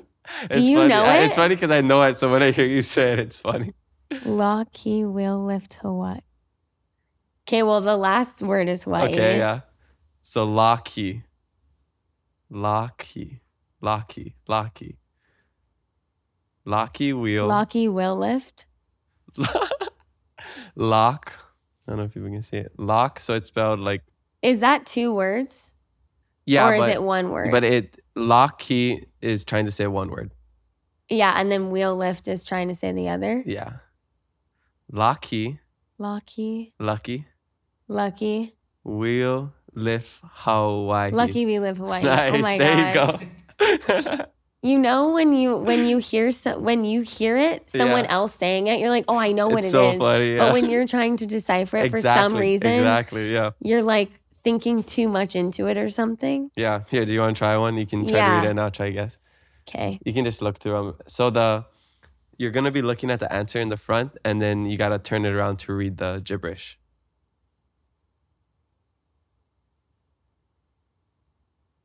Wait, it's the top one and then the bottom. So the top one is what you're reading, and in the back, the small one is the answer. Yeah, so the small one at the top is the answer for the one you're looking at on the other side. Oh, got it. Okay. Sorry, that took me a second. No worries. Okay. Light sheet treat. Oh, lychee tree? Oh, Yeah. That's an easy one. Okay. Well, yeah. You gave me an easy one first. So. All right. I appreciate that. Can mess me up. That's too easy. She's trying to find a good one. Giving the play-by-play. Yeah. Okay. You say that check, right? Yeah. Check cans keen. Check cans keen. Check cans keen. Check cans keen. Check cans keen. Check cans keen. Check cans keen. Check cans keen. Oh, that's a hard one. Check cans keen. It is a hard one. Check cans keen. Check cans keen. Does anybody know here? Anybody can help me? Check cans keen. Oh, nice. Oz on the other side of the camera. Got it. You know what's funny? Chicken skin. About chicken skin? No one else says it. Oh, they say goosebumps. They say goosebumps. And I say it all the time, like, oh my gosh, I have chicken skin. And they're like, what? And I'm like, what? What do you mean, what? How do you not know what that means? Mm-hmm. And it's a Hawaii thing. Yeah. I never realized. Chicken skin. I wonder where that comes from. I know, me either. Yeah. Me too. Chicken skin. Okay, last one. Okay. Sitting up for this one. Okay. I can't embarrass myself on my own game. I embarrass myself. Okay, raw shut hat. Oh, raw. Oh, Ozan sounds like he knows what it is. Raw shut hat. Raw shut hat. Ross? Raw shellfish? No. Raw shut hat. Raw shut hat. Why does everybody in this room sound like they know it? Raw shut. Raw shut hat. Oh, I'm not good at this. See what it feels like to be on the spotlight? You're on the spot. Exactly. Yeah. It's literally, scary. We got spotlights over here. Yeah. Raw shut hat. Yes. Oh my gosh. Rajarat. Yay. Oh man. Well done. Okay, well, I need to do one more for you. Because you got off kind of easy. No, I didn't. Yeah. Okay. All right. Let's see. I want to find a good one. Don't try to make it too hard. Okay. I'm already nervous. Okay. Let me see if I can do this one. All right. Okay. All right. Bro, like a bro, cut them out. Bro, cut them out. Broke them out. See, you're a little bit better at that. I think I said dumb out at the end. Dumb out, dumb out. Oh, that's a good one because it sounds like mouth, dumb out. Yeah. Dumb out. Nice. That was a good one. Yeah. How'd you like it? It's fun. Pretty cool, huh? That's good. Yeah. You should, they have that filter on Instagram, the gibberish one. Oh, yes. You should do that. Yeah. You should have someone TikTok create a filter with it. Yeah. Yeah. It's a good one because then people will do it on social media a bunch and then you could sell stuff. Oh, it's like we make our own mocap filter. Yeah. Filter. Anybody can make one? Yeah. Oh, that's so Look cool. into Great it and idea. try. Yeah. Okay, cool. I want 2%. No, I was hoping you wouldn't say anything. I was hoping you would just not ask for royalties. No, we'll cut this out of the podcast so nobody's going to know. You're going to keep asking me, like, it's not on video. I'm sorry. No. That's so weird. I That don't part know where just the cut out. footage Yeah. But yeah, that was mocap. So I hope everybody goes to check it out on HawaiiVerse.com. Super fun. Yes. Thanks for Super playing. fun. You did great. Yeah, Better thank than you me. for having me. Yeah. All right. So we're getting to the back end of the podcast. And one question I like to ask all of my guests is, what does keeping it aloha mean to them? You know, you see it on the shirts over there. Keep it aloha. It's the name of the podcast. So I want to know, in your life, how do you keep it aloha? I think aloha is like kind of defined by like selflessness. And I think it's being selfless in situations, no matter if they're big or small. And I think being optimistic in those situations, like saying hi to people or trying to make somebody's day if it's taking some energy away from yours, but you're giving it to them. Mm-hmm. I think that's keeping it aloha. Yeah, I think like aloha is such a huge part of like the culture that we were raised in and around, and community and helping one another is like such a huge part of that. And I think that's what defines aloha. So whether it's saying hi to somebody that looks sad, or helping somebody when you spare an extra 2 minutes, or somebody drops something and you pick it up, I think that's keeping it aloha. Mm-hmm. And once you do that, I think it spreads, you know, around you, or people see you do and act like that, and then it inspires them to do it, and so forth. For sure. Yeah. I always say aloha is contagious. It is. It totally is. It is. Like when you see somebody, like, you know, if somebody drops something and you pick something up, if you see somebody drop something, you're going to be like inspired to pick something, pick that up and give it to them. Definitely. You know? Yeah. And I think it comes down to leading by example. If everybody led with aloha, then more people will follow. Exactly. Yeah. Yeah. And yeah, I think just I'm so grateful that there's it's not something tangible that we see, but it's definitely, it's like, hard to define. We see it, we feel it. Yes. And when I say we see it, we don't like physically see the aloha, but we see the acts of aloha, maybe, is what I'm trying to say. It's hard to define. I think growing up here, like, there's so many things that you can't really describe. Like, they're not like tangible material things to describe, but there's certain things that are instilled in us growing up here, like always helping to clean up, respecting your elders. When you go somewhere, you bring something. She brought bananas, by the way. But like, you never show up somewhere empty-handed, and you're always giving into or to become a part of something and helping others. And I think that's like such a huge part of the culture here that like I didn't realize was not a part of other people's culture until like I dated someone that wasn't from here, or I'm friends with people that aren't from here, and it's interesting to see how they navigate certain situations that being from here I would never navigate in that way. So I think aloha is similar. It's hard to describe or like define, because and I like that you asked that question, because there's so many different ways to define it. Yeah. But once you feel it and you know it, then you become it's instilled in you, and then you're able to share it and inspire others. Yeah, it's funny you say that, because that's one thing I noticed when I was in the Peace Corps, being around other people from different parts of America, is how they react to the aloha, the kindness, whatever it Yeah, is, however people you are want to. surprised. They're like, I would get a care package from home with all the Hawaiian snacks, local snacks, and I'll share it with people. And they'll be like, what? Really? Why you want to share this? Like, Yeah, like, when you I get only mine, have I just, this. yeah, exactly. I'll just eat it all for myself. Yeah. Like, I don't know. Life is better shared. That's just what we're taught. Exactly. Right?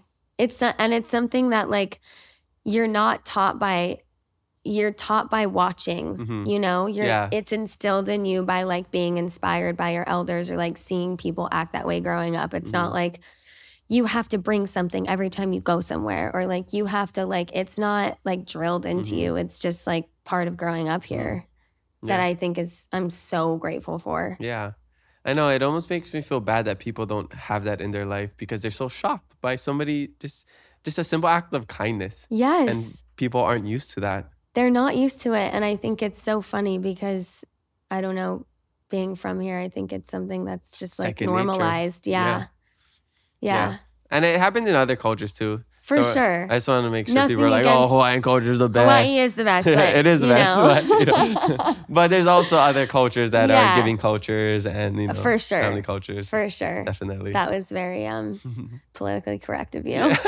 I just gotta make sure, you know, social media is crazy. Yeah, I these know. days. I They'll take know. anything out of context. I'm scared to do anything, Yeah. but I'm like, whatever. People are going to talk no matter what. no matter what. You Yeah. might as well just and be it comes genuine. down to what we talked about earlier, is that there's, depending what your view on life is, whatever the environment, what whatever lens you you're learn. seeing it through. Yeah, because people live in echo chambers, you know, so everyone's going to perceive it differently. Like, we had a clip where got so much hate, but then there's still a lot of people who loved it.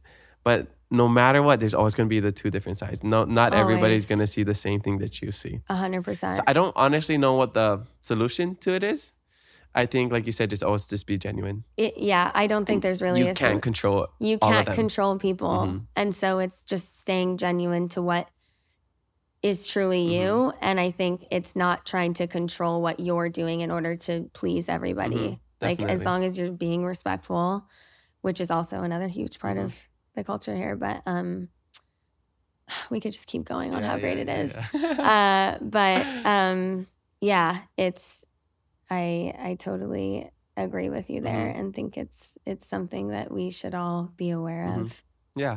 Did you ever have a tough time growing up at all? Just being super a lot. Not fitting in with the way people view kahuku, people from kahuku. Yeah. Yeah, and in Ka'ava too, like, I mean, I think it's a little more gentrified now, which actually makes me really sad. But I think like growing up, me and my sister were like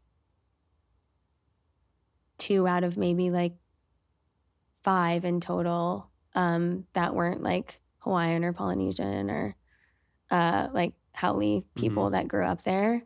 And it was hard. Like, I definitely got teased and stuff, but it also like made me who I am. And I understand, like,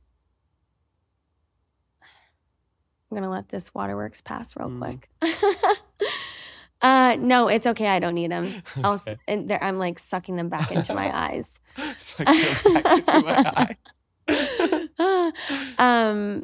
It made me who I am. And I also understand where it comes from. And I think it's staying educated and like really learning about the culture in a more in-depth way and educating myself on it allowed me to like understand. Like, I wouldn't get upset because I knew where it was coming from. That's a very mature answer, and not everybody gets to that point. So the fact that you're aware of that, and I'm sure you weren't aware of it in the moment. Yeah. Because in the moment it can suck sometimes, and you're just thinking like, why are people so mean? Why don't they, see me like they see other people? But as you get older, and like you said, you traveled, you see other cultures, and you're put in other positions where maybe you were in their position. The people that teased you, and then you really grow empathy, and it's a different lens. Like, yes, definitely. Like we were talking about, and I think it's important to remember that. Like, when you see people react to something that you do or act out of a certain way, like that's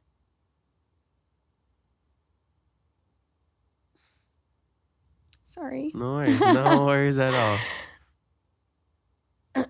I just want to talk so it doesn't sound like fucked up. Mm. A lot of the time it's from like a deeper rooted thing, you know? Unhealed trauma. Yeah, exactly. Mm-hmm. And Mm-hmm. that comes from places that like we can't always control. So like Mm-hmm. sometimes it's never healed. Mm-hmm. Yeah.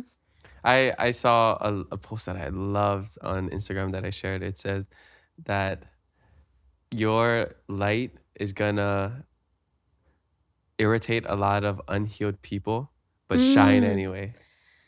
It's a good one. Yeah, because there is a lot of colonial and generational trauma in Hawaii specifically. Yeah. And that's why That's still exacerbated like yes, now. definitely. And that's why people treat people who aren't from here or don't look like they're from here the way that they do. And it's almost never personal. It's more about them trying to project something or, you know, something that they saw growing up that seemed like it was normal for them to just act a certain way towards a certain group of people. Yeah. But as you get older, you know, you realize, you know, don't take it personally because it says more about them than it does you. Yeah. Yeah. And I think it's important to like, if somebody does act that way towards you, like learn why. Like educate yourself so that you can understand. I'll never like truly understand. Mm-hmm. Sorry. No worries. You're good. Maybe I can't suck them back up. Oh, wait. You're human? Oh, that's so crazy. I know. You have emotions? Shit. I try to block them out all the time, but sometimes it just comes out. No, that's why we're here. Keep it aloha means keeping it real as well. Well, I'll always keep it real with the crying. It always like tends to pop out. But yeah, I think like educating yourself on where that anger, that frustration, or that angst comes from is super important.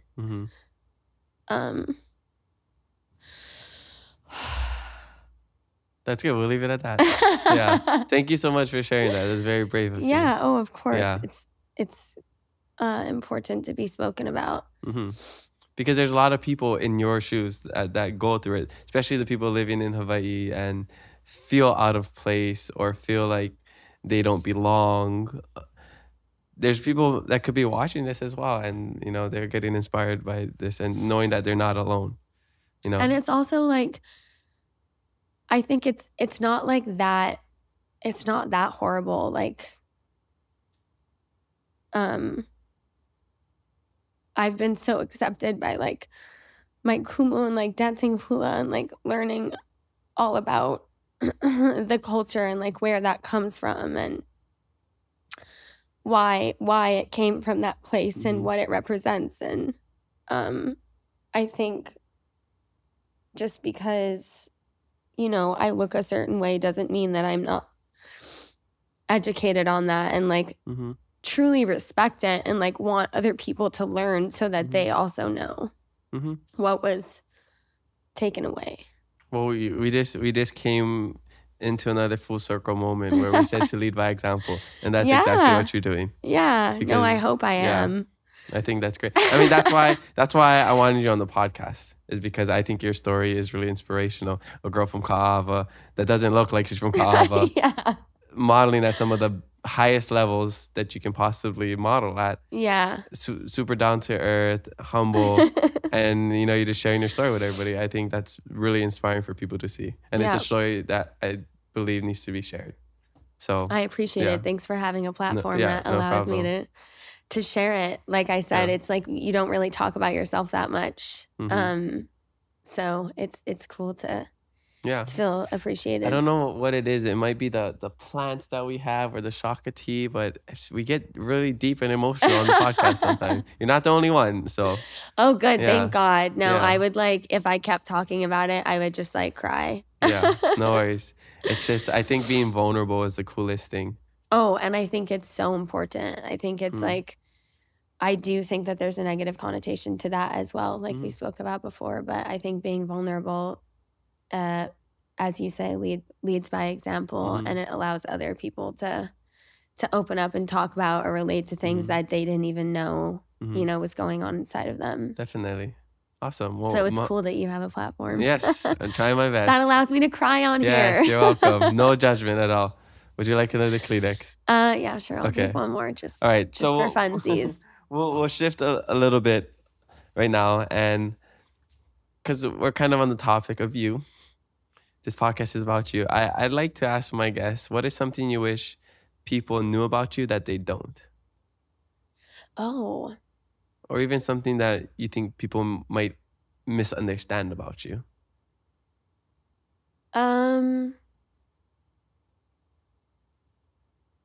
That's a good one. I think a lot of the time it comes down to what I look like. And I want people to know that, like, I think there's a negative connotation sometimes with, like, I'm like white and blonde and pretty in some people's lens. And I think a lot of the time that's tied to ditzy or stupid or like disrespectful or elitist. Like, there's a lot of different words that can be tied into like what I look like physically. Mm-hmm. And so I want people to know that I'm not. Like, I'm super down to earth, and I grew up in a place that, like, none of that even exists. Mm-hmm. And I, you know, think I try to be smart. I'm very studious. Remember, people, she was a dork in high school. Yeah. Just because she was on walk. Not that I love. Yeah. Just because she's in crazy, famous magazines and walked on the biggest runways in the world. She's just a nerd like you and I. Yeah, super dorky. And when people, like my little sister always goes like, I wish that people like knew how like weird and dorky you are, because everyone thinks you're so cool and you're not. And I'm like, I know, I'm not. And thank God to social media. Like now I think I like try to show it a little bit more on that I'm like not. But yeah, I'm not all those things that I look like. Yeah. And you don't need anybody to tell you who you are. It's who you think you are and how you define yourself. Yeah, it's so external internal validation. As long as you're living your authentic life, like that's all that matters. And I think it's cool because we are at a point of social media too where it's cool to share all the dorky sides of ourselves. Like anime is super cool now. Yeah. And like, you know, whatever the weird thing that it makes you like more interesting. Exactly. It Relatable. Yeah, for because sure. There's a lot of people who are closeted in a certain part of their life. Like they're really into like playing the flute or something. I don't know, just something random like that, or watching anime or reading comic books or collecting figurines. Yeah. But then you realize like how many people still do that from their childhood. So it's like going back to what we loved as kids and being able to share that openly without fear of judgment. Yeah. And as soon as you do that, it allows others to be like, oh, wow, like I could do that too. Yeah. And it's like full circle moment again by leading by example. Exactly. Yeah. So, sorry that I cried my way through that one. Worries. Through the last like 3. Yeah. You're really like hitting me at the end with all the good ones, aren't you? The end is usually after social media questions, we usually get deep. Yeah. I should start warning people. You did not tell me that. I should start giving people a warning now. But don't worry, we're past the deep questions now. No, I think I want to say don't judge a book by its cover. I think that's what I want people to know about me. Yeah. That's a good. And I think the people that watch this will understand. Yeah. Yeah. And I think that's the greatest thing about long form content is that you get to really know a person, their personality. Because like in social media, it's these small, tiny clips that you can just easily judge the book by its cover. And until, you flip it open, you read a couple pages, listen to the chapters, then you really get to know a person. Yeah, but people just don't take the time. I think I saw another quote. I love quotes.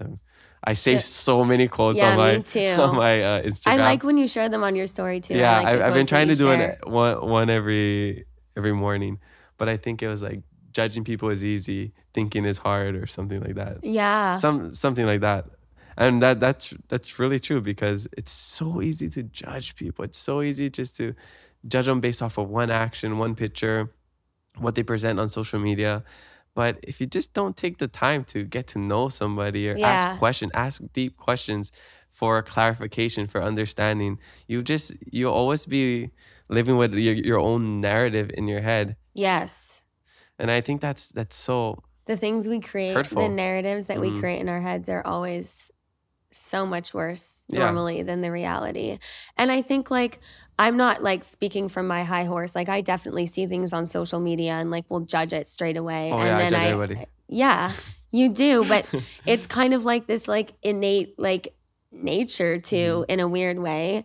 But then you kind of like take a step back and you're like, actually that could be coming from this place, or like they could have meant this, or like you don't really know like anybody's full story. And I think it's so important to remember that social media is fake a lot of the times. And I think a lot of people think it's so real.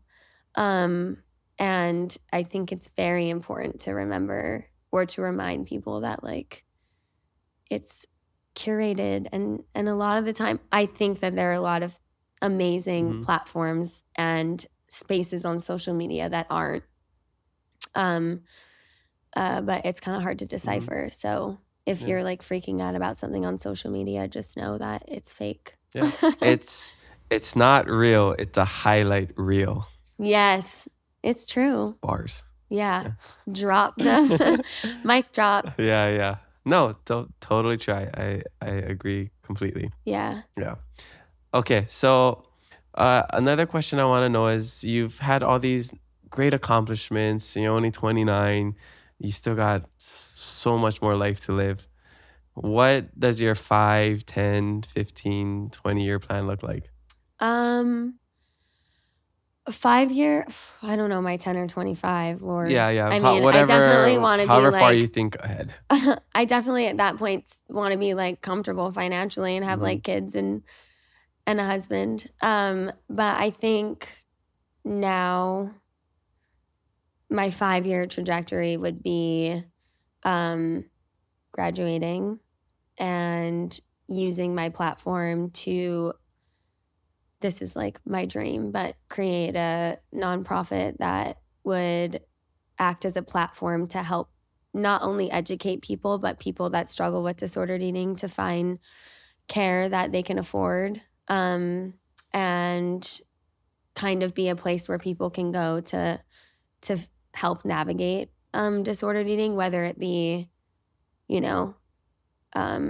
overeating, undereating, not understanding what to eat, having questions, and kind of bringing people together to that platform and having other dietitians participate in it, and, holding conferences that educate people on emotions behind food and like mental health when it comes to nourishing your body, and, how like our body, our gut and brain are connected, and like all of those things.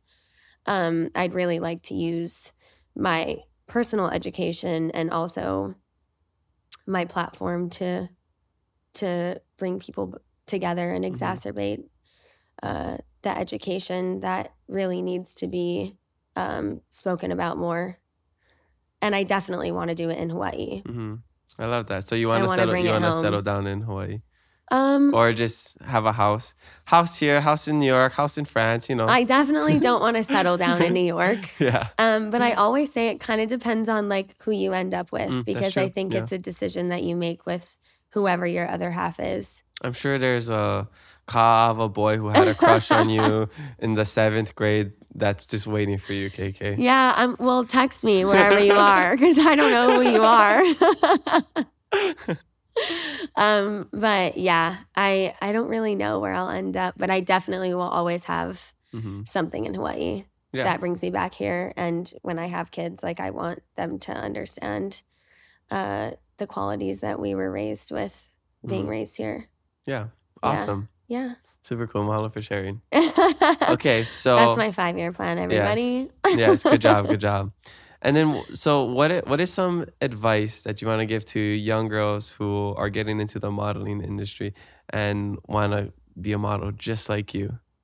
I think there's probably 2 things. One would circle back to what I said before about treating everybody the same, being kind to everyone and showing equality in your behaviors your behavior towards everyone on set or at a casting or wherever it may be, because I think kindness really truly does go a long way. And I think people like notice it, like we say. I mean, when we share things or you know, say thank you to people that aren't used to having thank you said to them. I think that would be one. And then my second would be really water off a duck's back is like the protection that you need to go into this field with, because it is super hard. It's a super harsh field. Like people are constantly judging you on what you look like, and it's, you know, you can't take it personally, because sometimes if you don't get a job, it's because they wanted someone with lighter hair, or they wanted someone with like circular nails instead of rectangular ones. Like there's so many different like facets that go into how people choose like who they want to model for them. And so it's kind of like living it day by day and, you know, working hard, but also just like never expecting that hard work to be reciprocated with work, because it's so out of your control. And unfortunately, it's out of your control. But I think people always notice inner confidence, and like somebody that has internal validation, it speaks louder than what you think. So I think showing up and being confident and like presenting yourself and with confidence in who you are will go a lot further than showing up and, you know, guessing yourself or being insecure, which is always gonna happen. But yeah, I think don't let people's comments or not getting jobs or things like that affect, which is really hard to do. Easier said than done for sure, but don't let that affect your own confidence. Because a lot of the time it's based off of something so stupid, and people let it like ruin their days. And like for me, I mean, gave me an eating disorder for a few years. So it's definitely important to remember that. So yeah, those would be the two things. Yeah, great advice. Yeah. And then just in general, not even getting into modeling, just keep going forward, keep moving forward. Yeah. Like the only difference between people that succeed and don't succeed is the ones that succeed never gave up. Exactly. It's So true. I mean, I kept trying for VS for fourth time round. Third time. No, it was third time. Third time's the charm. That's what they say. Yeah. No, I mean, definitely true, and a great lesson to be learned. Yeah. Yeah. Sure. What would you say you're most grateful for? Oh, Jesus. Oh, gosh. Sorry. Oh, no. Here we go. I'm ready. Probably my family, for sure. My family and being raised where I was. My family is like super fucking awesome, and I love them so much. Yeah. And they're healthy and just like taught me to not be afraid and like to genuinely just like be myself. But you're doing a great job at. Yeah. As I cry for like the 10th time on here. Yes. You're doing a great job at being yourself. Yeah, this is it, people. Yeah, this is the real Keke. Yeah. Yeah. All right. Dang, I set you up for that. My bad. I know. You're throwing these freaking curveballs at me. People think I'm such a nice guy, but I just making girls cry on my podcast. It's a good, they've all been happy tears, to be honest. Okay, cool. I'll think of something to make you sad cry then. I'm just joking. All right. Before we get into our last question, I want to know, what is something you wish I asked you today?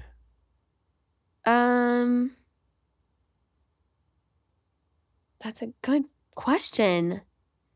Did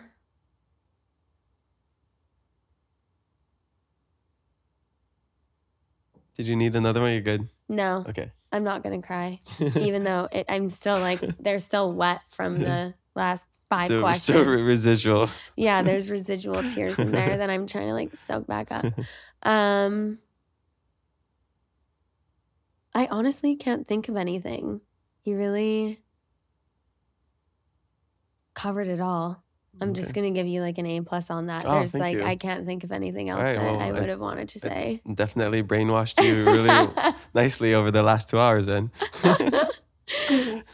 Okay, then before... If I thought on it for like a whole day, I probably... You're gonna text me like tomorrow you should have at asked like me this. 12 at night. You're like, you should have asked me this. Come on.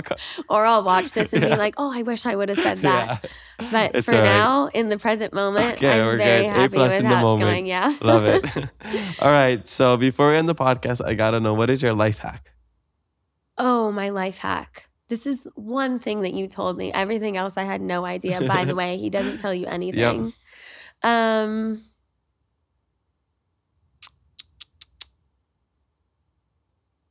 It's going to sound the same thing. It's going to sound the same as what I've said before, but my life hack is just to be kind because it goes so much further than people give it credit for. So just be kind. Kindness That's my is life cool. hack. Yeah, it's really cool. Yeah. Girls love kindness. Guys love kindness. The world loves kindness. Yeah. Yes. It goes a lot further than you ever think normally. All right, so just got my last fast fave 5 questions. These are just rapid fire answers, all right? Oh, then no. we're wrapping up, all right? Okay. Favorite post-runway snack? A burger and sweet potato fries. Oh, That's nice. not a snack. That's a meal, but sweet like potato I fries, want a meal. Yeah. I'm on the sweet potato fries train. Not everybody likes them. I know, which I find so hard to believe, but I get it. To each their own. I got some when I was in Georgia with people, and they all got regular fries, and I was the only one that got sweet potato fries, and I was, just how I like anybody As wants, we do. and they're like, no. I'm like, what? Really? It's so good. It's so good. Yeah. All right. Favorite TV show? Oh my God, that's so hard. I like really horrible TV. Oh, like reality TV? No, not reality TV. Not horrible TV, but like sitcoms. Oh, Because okay. I read so much that I just want to like at the end of the day just like Mindless stuff. Yeah, probably. I love Modern Family. Oh, that's one of the greatest shows of all time. Isn't it? Okay, Yeah. so Philosophy. I know, but I know it's so funny and it's lighthearted and it makes me feel good. But like some people say, like, I don't know. I'm not trying to get philosophical with how I spend my time watching TV. Like I just want to like watch something that makes me mindless smile. Entertainment. Makes you laugh. Exactly. The Office, Modern Family, stuff like that. The Office and Modern Family are like my 2 go-tos. Yeah, it's a good point though.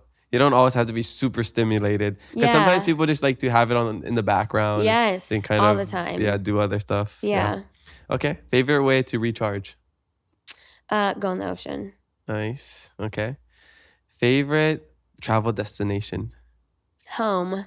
Okay, besides home. Italy. Italy, okay. Yeah. Well, what about Italy? The culture and the people and the food. Like it's very like family orientated and they just are so welcoming and kind. It reminds me a little bit of like how we were raised here. Like it's very you respect your elders, you the people are just so lively and welcoming and kind. Yeah, well, they're very close knit, like the family we see on Jersey Shore, right? They're so family orientated and like community orientated, which is like it makes me feel like I'm at home from far away. Yeah. And like the how welcoming they are is like what makes me feel like I'm at home far away. And the food is so good. Yeah. That's the beauty of knowing your culture well enough to know that it exists in other cultures. Yes. Is that you can find aspects of of your culture in other cultures, and that's what you can gravitate to. Yeah, and that's what I've always done when I traveled. Yeah. Okay. Favorite thing to do on the airplane? This is a new question I've never asked people. Oh, some people like to read, listen to music, play games, sleep. I like to look at photos. Like I'll scroll back. If I'm like homesick or I miss my parents or like a friend or like sometimes I'll just like go to videos and just like sweat, like just go like this and then like choose a spot and like watch the videos that are there. That's cool. And just think about like that moment, like takes you back to that. I love doing that on the plane. I did that in the Peace Corps a lot, just at my house by myself. I'll just look at old photos or I watch know. old It's videos. like kind of sad, but like I'll laugh, I'll cry. I like just have like this whole movie to myself on the plane of like memories that like make me feel nostalgic or excited or like, you know. So yeah, I love doing that. Nostalgia is one of the greatest feelings. I love it. I know, me too. And I think that's a feeling that you get when you find your culture in others. Yeah, definitely. For sure. I love that. Well, that's all we have for you today. I just want to say mahalo for coming on and sharing some stories, sharing some tears, sharing some laugh, all of the above. Thank you so much for having me, and thank you for having a platform that allows people to express themselves and kind of exacerbates like the people in Hawaii and like things that they've done. And I think it's really beautiful. And I'm so honored to be here. And I was telling Kamaka beforehand that I was so nervous to do this. And normally I like really am like a cool cucumber. I'll just like do whatever. It's fine. Don't think about it too much. But I was like, oh my gosh, I'm like so honored to be on this podcast. You did great. Everybody let us know how she did in the comments. And you know, it's fine. Only 7 billion people are going to watch this. Yeah. So everyone sees my ugly crying face. And, you know, now you know the real me. That's right. We'll put a really nice thumbnail so that they can see that, and then they can see you crying. They can just compare it and be like, what the heck? That's, how is this that person? Yeah. No, but is there anything else you want to share? If not, just tell us where we can find you. Nothing else to share. We've shared a lot, including too many tears. On social media. I'm like horrible at creating TikToks. I just like watching them, but my Instagram is like my main source where I connect with people. Yeah. Can you spell it out just in case people... Yeah, my Instagram is KekeLindgard. The one and only. Well, mahalo, Keke, for joining us on the Keep It Aloha podcast. Spread love, be kind to one another, and mahalo for listening to us today. We have new episodes every Thursday, so make sure you follow us and leave a review. I'm your host, Kamaka. Remember to always keep it aloha.